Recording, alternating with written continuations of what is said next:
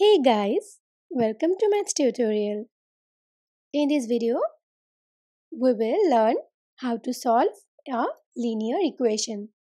We have taken x plus 8 equal to 15 as an example.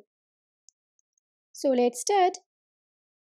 Now, this is our given equation. That is, x plus 8 is equal to 15.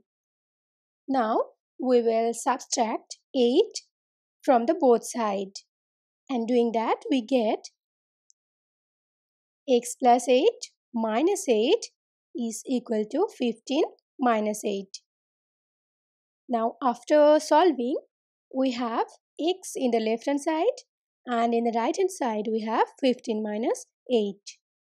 And as 15 minus 8 is equal to 7, so we have x equal to 7. So, we have solved it. Thank you for watching.